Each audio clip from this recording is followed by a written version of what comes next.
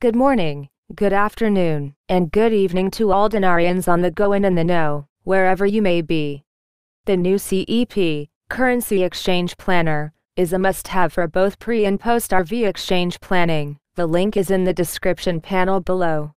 It is November 24th, 2019. Know that today, we are one day closer to our goal than yesterday, and we will all cross the finish line together. First article of interest for today. Baghdad and Erbil towards a final agreement to solve the mystery of the outstanding issues in the oil and budget. A high Kurdish delegation intends to go to Baghdad on Monday, within the framework of the completion of negotiations with the federal government, on the most prominent outstanding issues. The delegation of the region will discuss with Baghdad the budget for 2020, amid the likely signing of an agreement on the two sides at the end of the talks. According to Oil Minister Thay Murgadbin, the government of Erbil pledged on Saturday to send revenues of 250,000 barrels of Kurdish oil to Baghdad, while oil experts say that the region's exports up to 560,000 barrels per day, as well as quantities smuggled from the fields of Kirkuk and Kayavr the Star, which reaches 65,000 barrels per day. The representative of the Kurdistan Regional Government in Baghdad, Sunday, November 24, 2019, that the delegation of the region will go on Monday to Baghdad for a final dialogue on the draft federal budget for 2020. Fairza said, in a press statement, that it is scheduled at the end of the talks to be signed an agreement on the federal budget for 2020. The delegation of the Kurdistan region, yesterday, meetings in Baghdad with Iraqi officials, and then returned to Erbil, and held a meeting with the Prime Minister of the region Masroor Barzani and his deputy Qubad Talabani. As for the meeting Saturday, Issa said, will be discussed tomorrow draft budget 2020, and likely to include the demands of the demonstrators and Kurds in the draft budget, and then will be sent to the parliament, and reiterated optimism to reach an agreement with the Prime Minister today. Demonstrators in the streets of the city and in the center of Baghdad and a number of provinces, with slogans demanding the Iraqi authorities to hold the Kurds accountable for the theft of oil money and displaced people and reconstruction. Activists in protest squares, in a report published by the Obelisk recently, that the region exports 600,000 barrels per day, not as claimed by 250,000, explaining that the average annual revenue of oil sold, estimated at $13 billion. In its latest report, Variety magazine revealed the value of the palaces bought by Mansour Barzani, son of Masoud Barzani, the former president of Iraqi Kurdistan in Los Angeles. The magazine said, Mansour, son of Masoud Barzani, former president of the Kurdistan region of Iraq, Barzanistan, bought two palaces in Beverly Hills, Los Angeles, one worth $20 million and the other $27 million.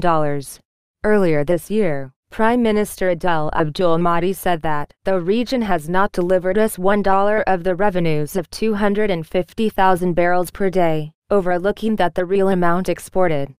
Ali Abdul Mahdi, who has an old friendship with the Kurds, is known to have made all the decisions he made even when he was oil minister, reinforced the region's big gains. Hamza al-Jawahiri, an engineer and an oil expert, said that most of the energy agencies in the world indicate that the export from Kurdistan is about 560,000 barrels per day, as well as the quantities smuggled from the fields of Kirkuk, which is estimated at 35,000 barrels per day, in addition to other quantities of the fields of Kayavr and the Star, up to 30,000 barrels per day. Jawahiri asserts that these oils are smuggled with the knowledge of everyone without indifference or fear of anyone. According to al-Jawahiri, according to the Constitution, all the production of the territory must go to the federal government, and this is the reality that everyone is trying to overlook.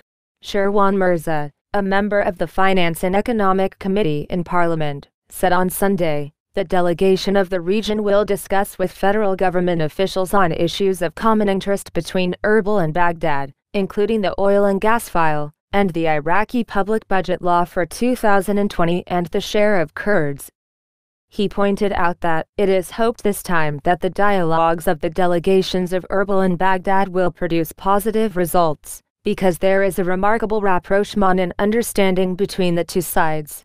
It is worth mentioning that, after many exchanges of visits between the delegations of the Iraqi government and the regional government to Erbil and Baghdad, many issues remain pending, including the issue of budget and oil, and the return of the Peshmerga to the so-called disputed. Next article of interest. Kurdish deputy, Barzani's visit settled the file of constitutional amendments. The deputy of the Kurdistan Islamic group Salim Hamza, on Sunday, the status of any Kurdish veto on the upcoming constitutional amendments, indicating the visit of Kurdistan President Nurjan Barzani resolved many outstanding issues regarding the amendments.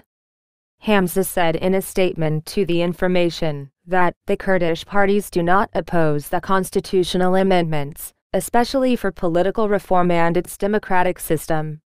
He added that the visit of the president of the region Nurjan Barzani to Baghdad and put a lot of points on the letters and contributed to the resolution of many outstanding issues regarding the amendment of the constitution. Hams said that Barzani told the political leaders in Baghdad that there is no opposition to the amendments provided that the rights of the Kurdish people are not lost or diminished at the expense of other provinces as well as to maintain the federal democratic system.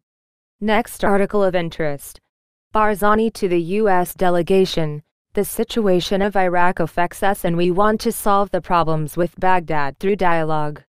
President of the Kurdistan region, Nurjan Barzani, stressed the readiness of the Kurdistan region to provide all assistance to achieve security and stability in Iraq, noting that the situation in Iraq and the demonstrations and events taking place in Baghdad and other provinces affect the Kurdistan region, and promised the assistance of the United States and the international community for Iraq and the Kurdistan region are necessary.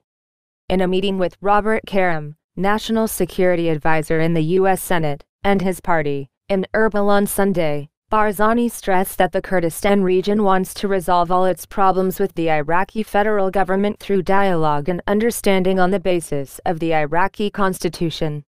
During the meeting, which was attended by the U.S. ambassador to Iraq, the two sides discussed the latest developments in Iraq and the region and discussed ways to deal with these developments, stressing the need for Iraq's security and political stability and security and a correct understanding of the legitimate demands of the demonstrators and renounce violence.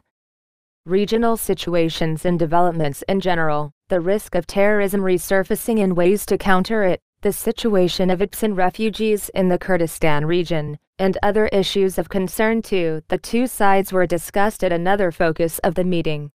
Next article of interest. America supports dialogue between Baghdad and Erbil and considers the region an important ally in the region. A U.S. delegation led by Robert Karim, an advisor to the Republican senator, said on Sunday that he supports the process of dialogue between the Kurdistan regional government and the federal government, stressing that America sees the Kurdistan region as an important ally in the region. In a statement to the presidency of the Kurdistan regional government received Twilight News, Prime Minister Masroor Barzani on Sunday, in the presence of his deputy Qubad Talabani, a U.S. delegation headed by Robert Karim, an advisor to the president of the Republicans in the Senate.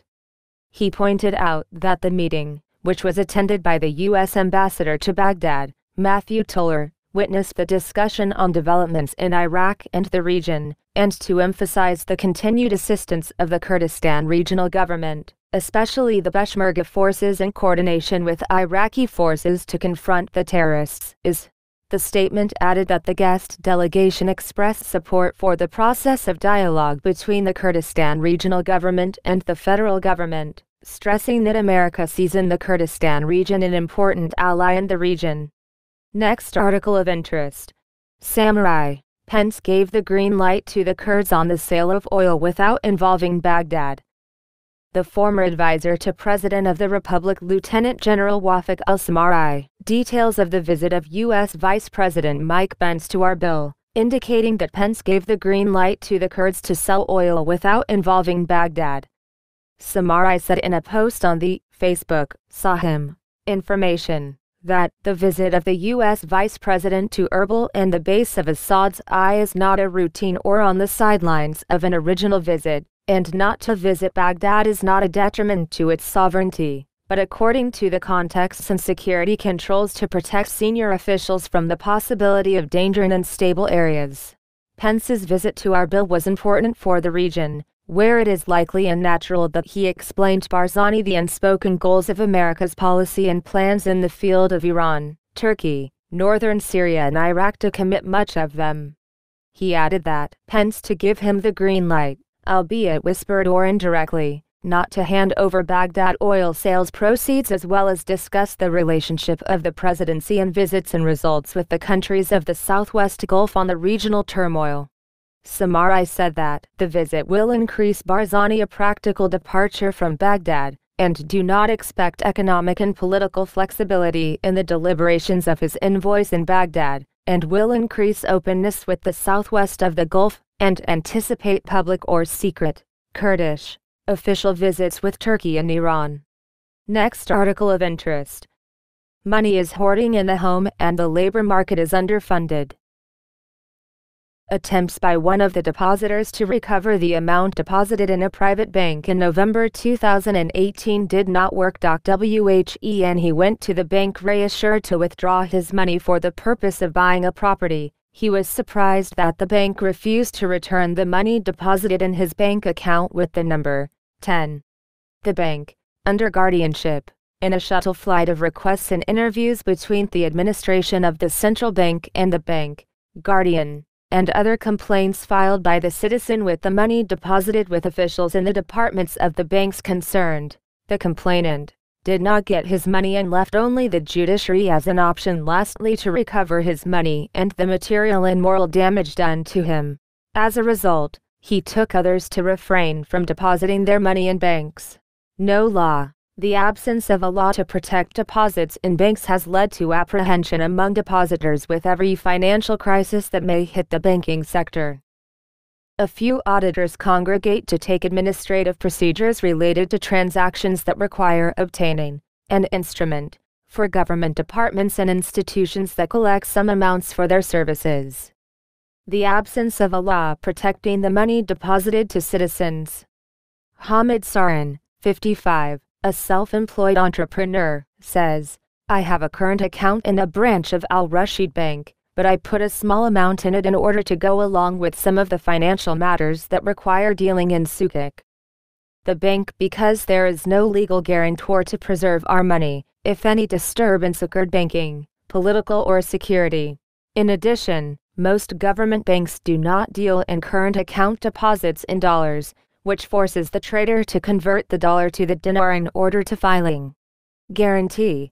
Mohsin Hamid, 63, another customer who works as a wholesaler said, deposited money in the bank for the purpose of giving instrument to companies or dealers with whom I deal with non-cash commission, and the deposit does not exceed a day or two only, and remains in my balance a small amount of up to 250,000 dinars. Or Hamid added that people are currently dealing with the principle of trust in government institutions only, but the law remains the guarantor that any emergency puts depositors' money at risk. Although keeping large sums in BIOD is insecure and also endangers its owners. Non-guarantee solutions.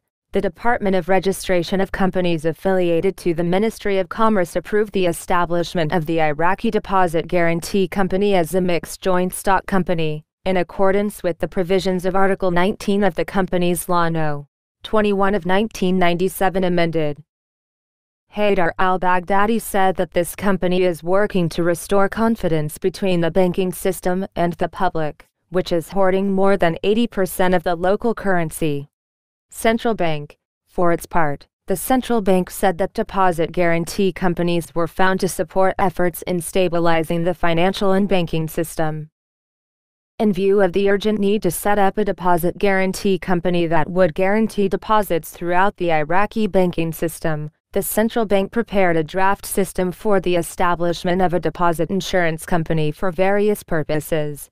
Zaha, protection of the banking system, and safeguard the rights of depositors, and to increase awareness of the bank. by increasing public and companies dealing with the banking system. On January 31, 2018, the central bank announced the signing of the Memorandum of Association for the Guarantee of Bank Deposits with the corporation, which included government and private banks, including foreign banks. A statement by the bank at the time is expected to have a significant role in this company in protecting the banking sector, especially the deposits of the public, individuals and companies, which enhances confidence in the banking sector inside Iraq and the correspondence of banks outside Iraq, contributing to attract more deposits and reuse and credit investment is a service to the Iraqi economy. He revealed that the capital of the company is 100 billion dinars, including 55 billion dinars from government and private banks, where the proportion of government banks 25%, private banks 30%, and the remaining 45 billion dinars will be offered for public subscription. Protection. In a study titled, Bank Deposit Guarantee Companies and Their Role in Protecting the Banking System and Deposits, financial advisor Walid Abd al-Nabi wrote, the primary role of bank deposit guarantee systems is the confidence of the public depositors in the banking system and its ability to protect their deposits, which is the solid foundation in the existence of a banking system. Strong and sophisticated and able to cope with the ongoing changes in the banking industry to be able to achieve its economic and social goals effectively and efficiently. Due to the urgent need to establish a company to undertake the task of guaranteeing deposits throughout the Iraqi banking system, the Central Bank of Iraq has prepared a draft system to establish a deposit insurance company for various purposes, most notably protecting the banking system, maintaining the rights of depositors, and increasing banking awareness through increasing the dealings of the public and companies with the banking system. By the Iraqi Council of Ministers and subject to the provisions of this system, Iraqi banks all trust in the law. Legal expert in the affairs of companies and banking transactions Qasem al-Janabi pointed out the feasibility of any guarantee of private funds deposited in private and government banks unless it is supported by an official law adopted by the Iraqi judiciary in the separation of government financial institutions or civil and affected or beneficiaries is the real guarantor, the citizen with different addresses, merchant the investor, the businessman, and the owners of financial returns from various other professions, do not risk depositing large amounts in banks for months and years, without a legal guarantor that secures the protection of his money under any emergency circumstances that could be exposed to banks, hundreds of billions of dollars. Dinar stored in houses since 2003 until the current year did not benefit from the banking sector and investment in the recycling of the internal economy. And the reason is the lack of absolute confidence in private banks and even government. In addition to that, most banks, especially government ones, are still working with primitive means. Old does not provide options and comfortable in dealing with the owners of capital deposited in banks, and there are no outlets for transfers and transactions in foreign currencies from other countries, except through the central administration of the government bank. In other words, that the trader or any person with a current account in a government bank cannot deposit money in hard currency, dollar, only after converting them into Iraqi currency. This is one of the reasons why most social groups and segments prefer to store their money in homes in dollars instead of dinars, so specialists in banking institutions, Parliament and the government should consider a special bill to protect depositors' money and establish a special immunity to gain the confidence of citizen, investor, trader and even foreign companies. Be sure to like, subscribe and check out the new CEP, Currency Exchange Planner, a must-have for both pre- and post-RV exchange planning. The link is in the description panel below. Tell them that Dinarian sent you. I encourage you. Knowledge is power. Stay informed and stay alert. Over and out for now, the Dinarian.